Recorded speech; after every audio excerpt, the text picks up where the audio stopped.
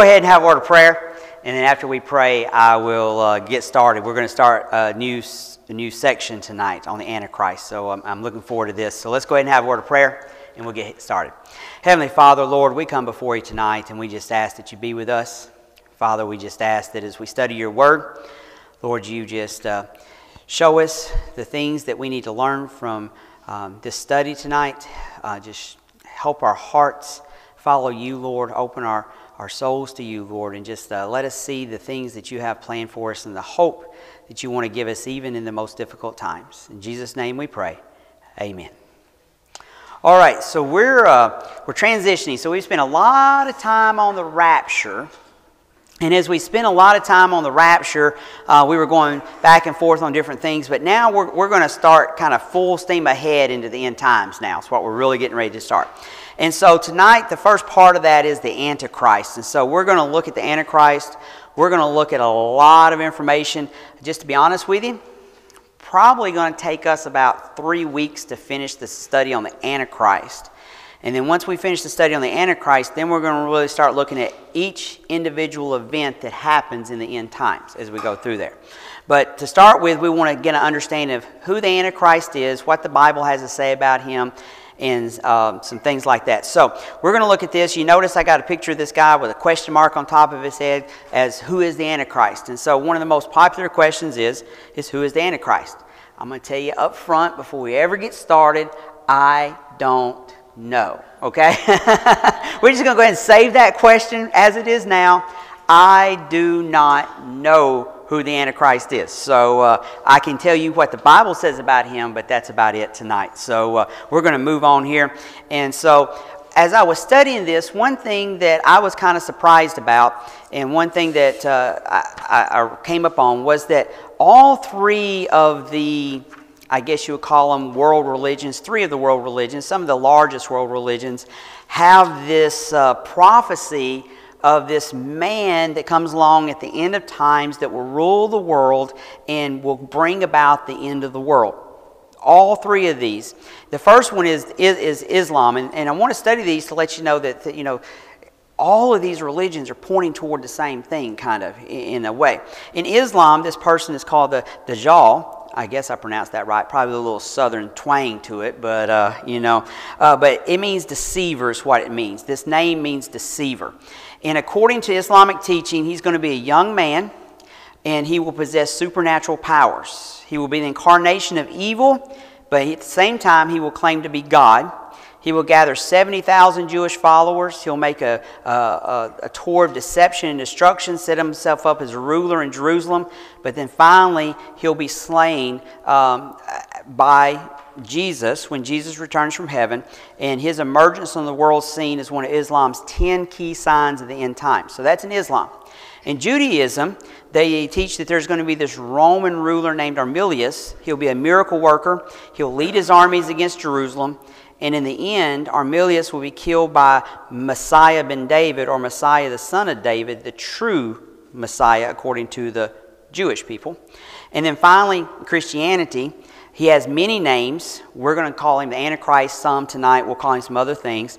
But he's going to be the end-time ruler. He's going to be one of these most evil people that the world has ever seen, if not the most evil person the world's ever seen. The prophecy is basically saying that he is going to be the one that's going to bring about the end of the world. And so that is the one we're going to be studying tonight. We're going to be studying the Antichrist tonight is who we're going to be looking at. And so as we begin to get into this, we want to look at the prophecies of him. But I want to ask you a question to start with as we look at this Antichrist that's going to be here. Have you ever, I haven't looked at tabloids in quite a long time. You're at the grocery store, Walmart or wherever, and you see these tabloids there, and you see all these different things about end times happening, or this is happening, or this person's coming down, or something's happening. But have you ever seen those types of things? Or you watch the news and you hear something on the news, or you see somebody say, well, this is definitely a sign of the end times, is what it is.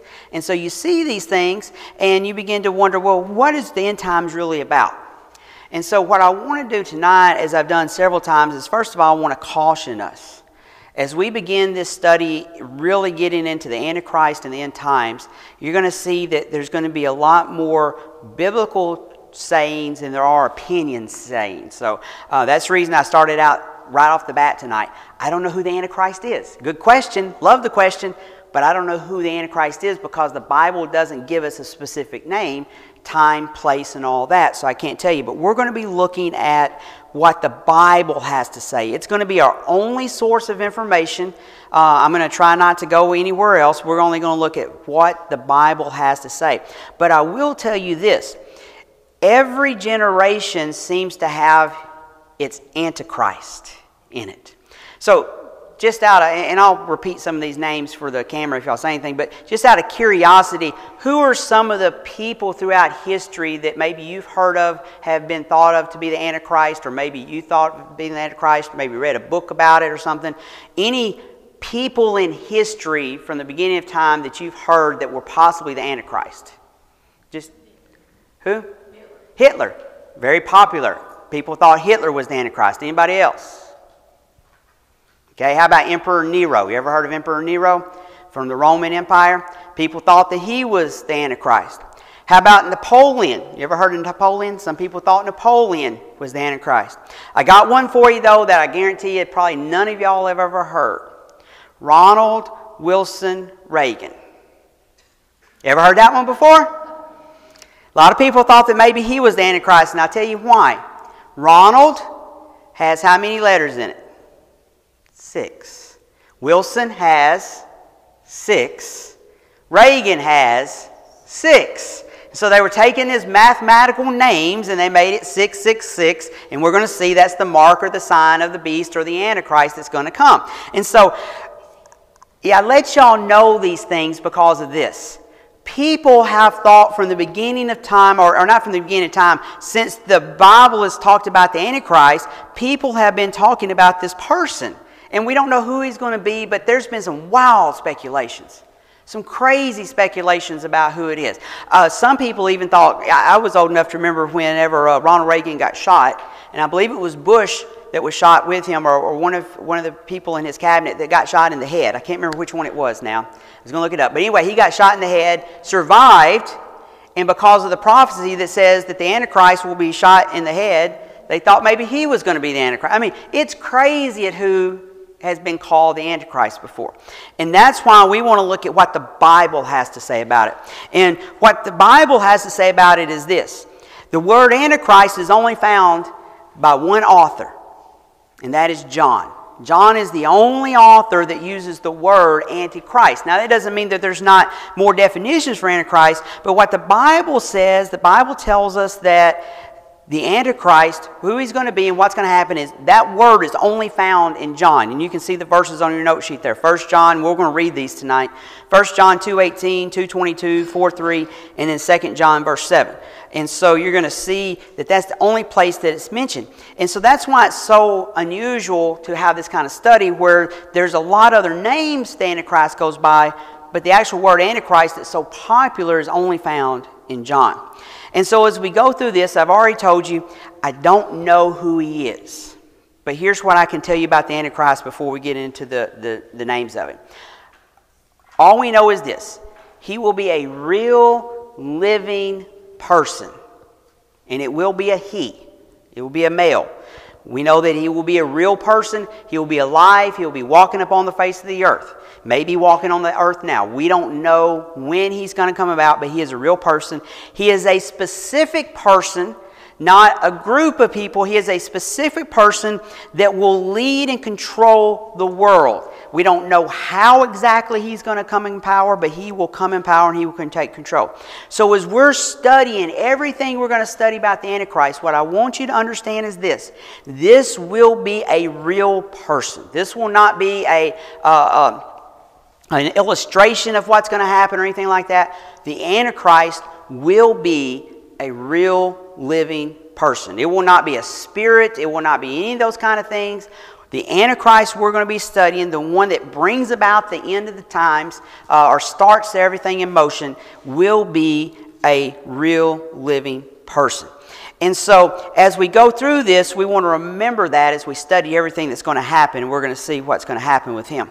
So the definition of the Antichrist, and really what we want to look at is we look at the definition of the Antichrist. That word is only found in John's writings. But what I want us to understand is that there are other names that the Antichrist is known by. There are other names that he is known by. And through these names we get an ideal of his character. And we're going to study his character next week. But these ideals let us have a little better ideal of who he is. So 10 names that he is known by in the Bible that we want to look at really quick tonight. The first one is from Daniel 7:8. And I'm not going to read these verses. And here's why I'm not going to read the verses to you tonight. Because we're going to go through each and every one of these in great detail later, and we'll read the verses then. But I wanted to, before we started looking at the Antichrist, I want you to know that he's known by more names than just the Antichrist in the Bible. In Daniel 7:8, he's called the small or the little horn. And so we're going to see what significance that is later. In Daniel 8:23, he's called a fierce king, a master of intrigue. And so these are all defining or the same person. In Daniel 9:27, he's called the defiler. So you're starting now to see some names that kind of go along with what his character is going to be like. The defiler in Daniel 9:27. In Daniel 11:36, he's called the king, and it's with a lowercase king. And so there's some significance there when we see him called the king. He's called a worthless shepherd in Zechariah 11:15. Zechariah 11:15, the worthless shepherd. Right the opposite of what we would call Jesus Christ. Just a quick input there. He's called the man of lawlessness in 2 Thessalonians 2:3. We've read that verse several times and looked at that. The one who brings destruction in 2 Thessalonians 2:3 also. Then we see that we're going to study tonight and begin to study all the times he's called the Antichrist in 1 John and in 2 John. In Revelation 6:2, he's going to be a rider on a white horse, and we'll see what he's going to bring when he does that. And then finally in Revelation 13, in chapter 17, he's called the beast. And so as we study the book of Revelation and we study in times, we're going to be seeing all these names, and all these names represent one real living person that will come about and that will be the ultimate evil that the world has ever seen. And so tonight, as we go through tonight, and then next week we'll get into this some more, we're going to look at what John had to say about the Antichrist in verses in chapter 2, in chapter 4, and in 2 John. We're going to see what John has to say about it. The first place that John mentions the Antichrist is 1 John chapter 2, verse 18. He says this, "Little children, it is the last hour, and as you have heard that the Antichrist is coming, even now many Antichrists have come, by which we know that it is the last hour." So a few things to note in this verse, because it gets a little confusing, because he mentions two Antichrists. Did you notice that, how he mentions two in here? If you look in the first time, he says, "You have heard that the Antichrist," and it's a capital A. I don't know how to do that with my fingers, but it's a capital A.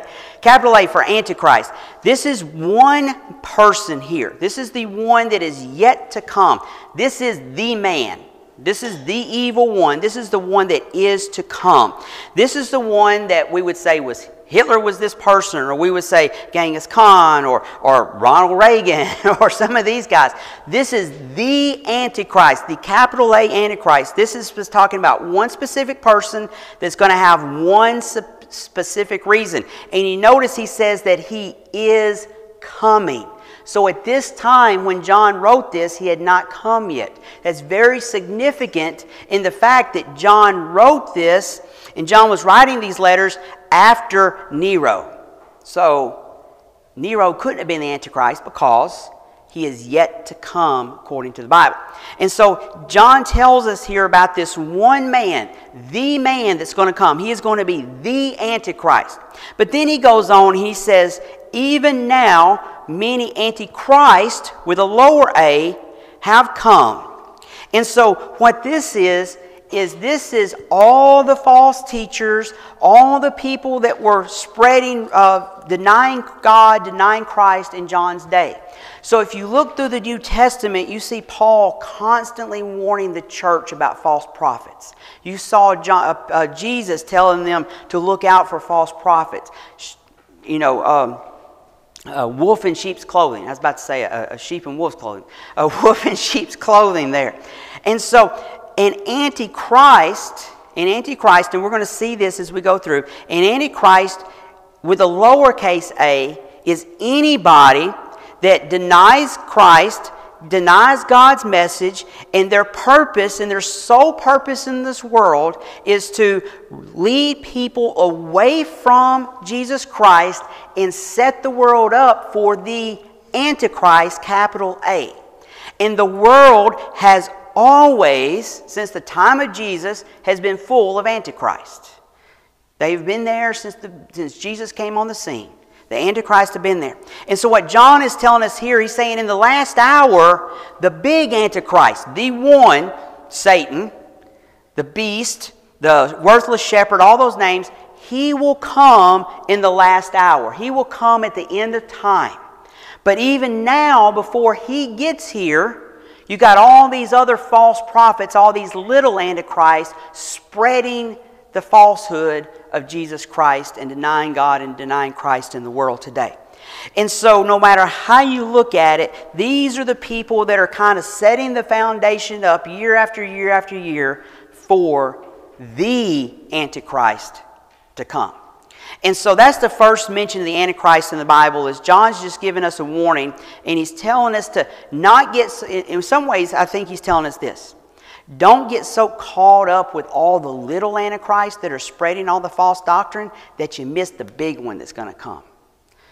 And I think we do that a lot of times in our world. That, we call Ronald Reagan the Antichrist or Hitler the Antichrist, and we forget that, and I'm not saying that any of these guys did, but we forget that anybody that is spreading false doctrine, anybody that is teaching against Jesus Christ, John's calling them an Antichrist here. They're that Antichrist. And then he takes it a little bit farther as he gives us another definition of the Antichrist here. And so he gives us another definition in 1 John 2:22. And look what he says: "Who is a liar but he who denies that Jesus is the Christ? He is Antichrist, who denies the Father and the Son." Notice this is the lower A again in this one. And so what he's telling us is the Antichrist. Well, let me back up a second. I forgot to tell you something. When you see the Antichrist with a capital A, and you see the Antichrist or Antichrist with a lowercase a, I want you to understand this. All the false prophets, all the little Antichrists, they're going to have the same philosophies, teachings, and characteristics of the one that is yet to come. Okay? So if we're looking at the characteristics of all these little false prophets that are around, the big guy is going to have the same characteristics, just multiplied by like 1,000. And we'll see that later as we look at him. So when John here is saying that he's a liar, that he denies Christ, and he denies God, and he denies the Son, that Jesus Christ is the Son of God. So we get a little bit more about what this Antichrist is going to be. The mindset of anybody that is an Antichrist is, first and foremost, they deny Jesus Christ. So an Antichrist is one that just flat out denies Jesus. They just reject him and everything that he stands for. And that gives us a big clue about what the Antichrist is going to be like when he comes to earth. He is going to deny everything about Jesus.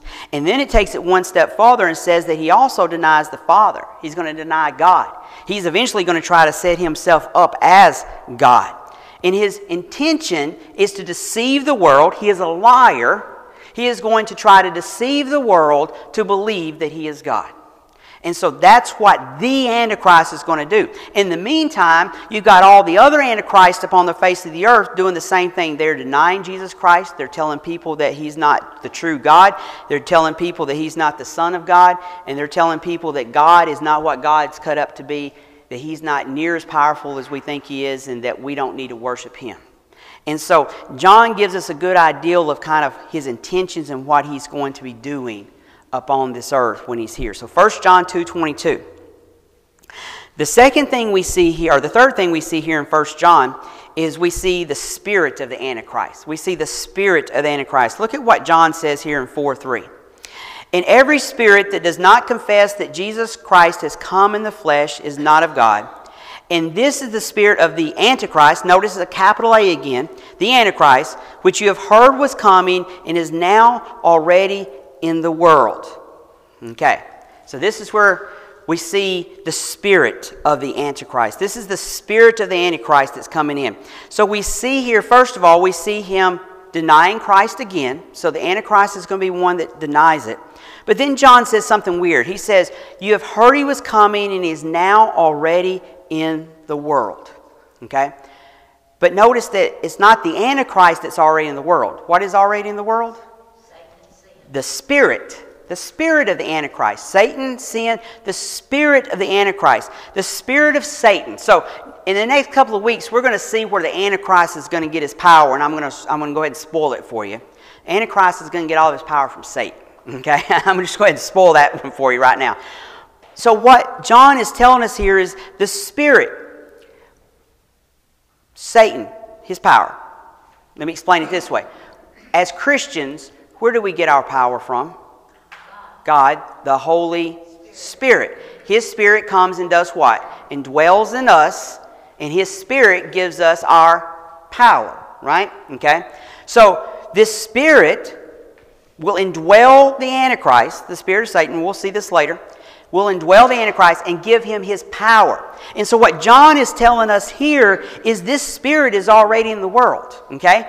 And that spirit is Satan, and he's been in the world since the garden, and he's been doing the same thing since the garden, getting people to deny God and turn their backs on God. Well, remember last week when we talked about the rapture, and we said that the one reason that the rapture hasn't happened is because God has a restraining hand upon the world. When God removes that restraining hand off the world, this spirit, Satan, is going to have full power and full control to come in and do what he wants. Okay?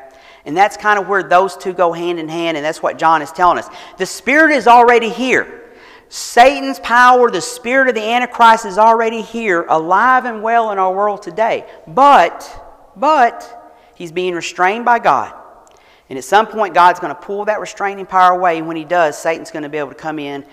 And that's when the true, capital A, Antichrist is going to be born, if you want to look at it that way, or brought about. And so we have the spirit that's already here doing everything it can to set the world stage for the Antichrist, capital A, Antichrist in the world. And then finally, John and the Antichrist's mission. 2 John verse 7. There's no chapters in John, so it's just 2 John, I guess you call it chapter 1 verse 7, but 2 John 7. For many deceivers have gone out into the world who do not confess Jesus Christ as coming in the flesh. This is a deceiver and to Antichrist. Notice what they're doing. They're going out into the world. Okay? Very important. These deceivers, and what are they doing? They're not confessing, denying Jesus Christ. They're going out in the world teaching this. This person is a deceiver, and they're an Antichrist. And remember what we said, all these little Antichrists have the same characteristics as the big one. So what John is telling us here is that when this big Antichrist comes, the Antichrist comes. When he comes, what he's going to do is he's going to be a deceiver, and he's going to deny Jesus, and he's going to do it all so that he can set himself up as God, and so that he can be worshipped as God.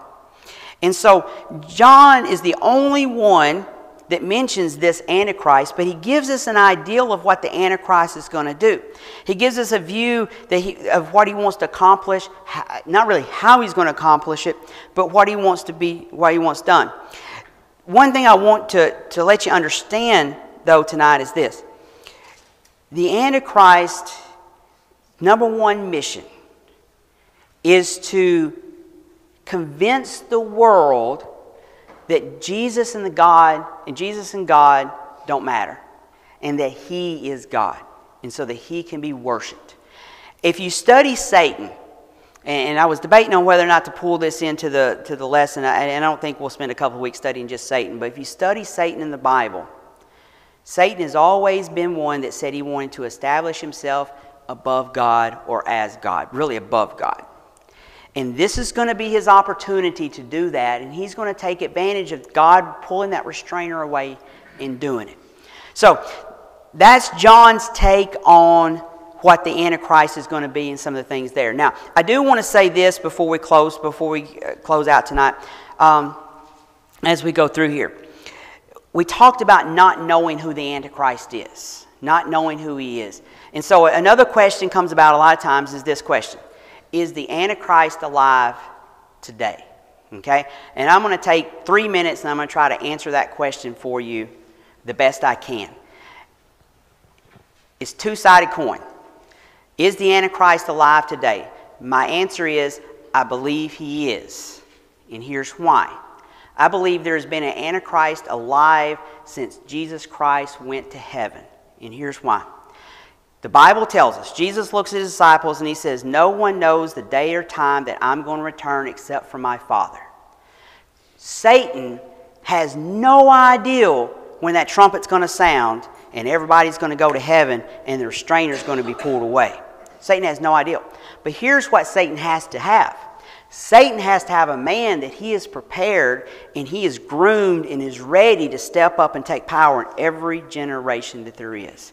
Because if he doesn't, when God removes that restraining power, he's going to have to scramble to get a guy. This is my opinion, but when someone asks me, is the Antichrist alive today? Yes, he is. Does he know he's the Antichrist? No, because we're going to see later on how I believe the Bible describes how the Antichrist comes to his power. Does he know he's the Antichrist? No. Is he groomed by Satan? Yes. Is he being groomed by him to do the things that Satan wants him to do? Yes. One example of this, or several examples of this, all these people throughout the ages that we've looked at that are in power, that we thought maybe were the Antichrist, there's a good possibility Satan wanted them to be the Antichrist. And he brought them to power and gave them all that they had with the anticipation of God removing that veil and rapturing the church.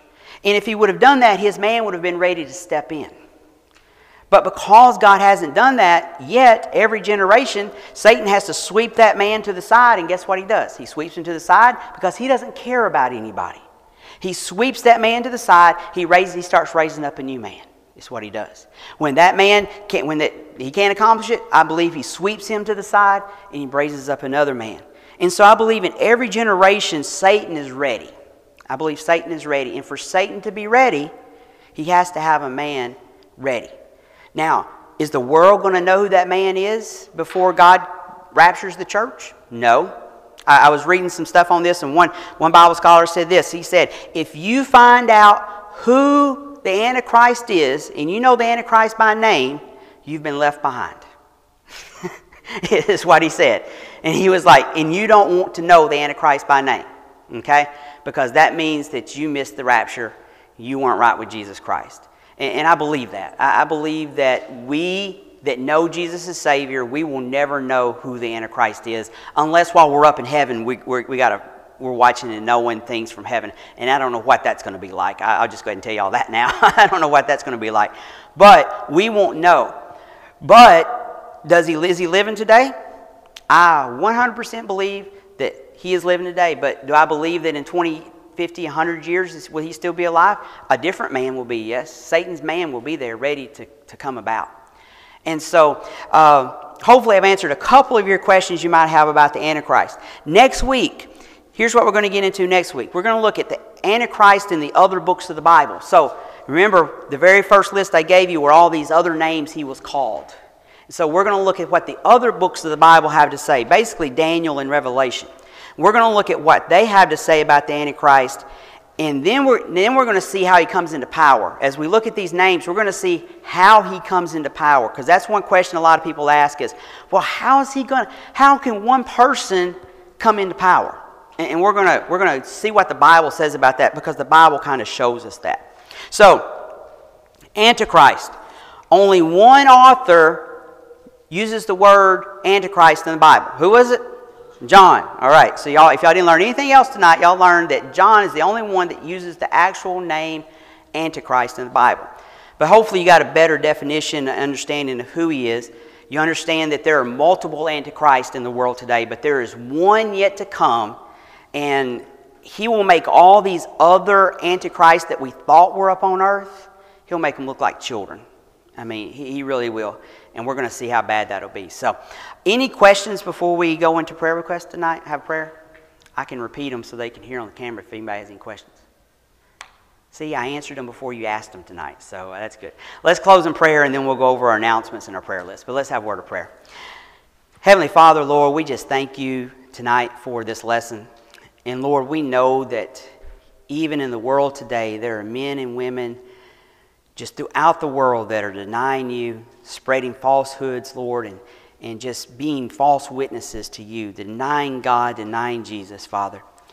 And Father, we ask tonight for the strength, the knowledge, the wisdom, and the courage to stand up to those lies in our lives, in our families, in our church, our community, wherever it may be, Lord.